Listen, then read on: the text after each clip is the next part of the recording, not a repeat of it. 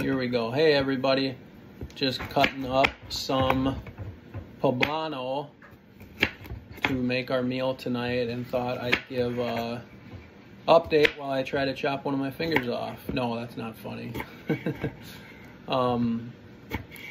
Yeah, I haven't been getting too many videos up lately. It's been on my mind. I just haven't, I don't know, not that I haven't done anything exciting. It's just like, I don't feel like, I don't know, I don't want to bore you either, you know.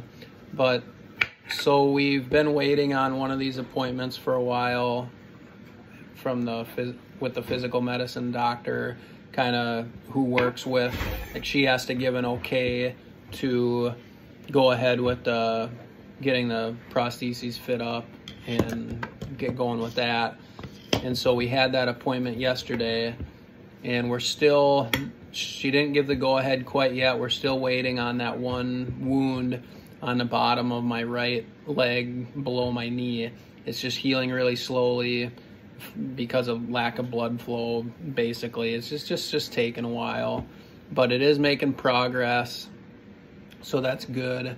We're thinking, you know, so it's almost healed up, but then they want to wait a little bit longer to get it toughened up, you know, because we don't want it wearing through right away, rubbing on the socket.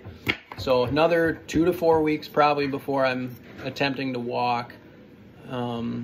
Still trying to gain knee flexion, but really not having good luck with that. We don't really know for sure. I'm just saying we might get an MRI to make sure that there's no ligaments torn and stuff. So otherwise, you know, we might get a joint manipulation where they basically just put me to sleep and basically bend that knee, which, yeah, that's probably what we're gonna need. Most likely it's just a lot of scar tissue buildup from being immobilized for so long. And it was immobilized for so long just because of, you know, the partial quad tendon repair and stuff. So, but yeah, getting by good, getting around good in the wheelchair, getting used to that. You know, at first getting home, it was like, oh man, I need to lay down. And when I laid down, it felt so good to straighten out, where now I'm finding out, I mean, I can be in my wheelchair for quite a long time and still be somewhat comfortable. So yeah, what else? Like I said, I just wanted to kind of give an update. I should try to get some videos of doing something cool soon, but not every day you can do something cool. So,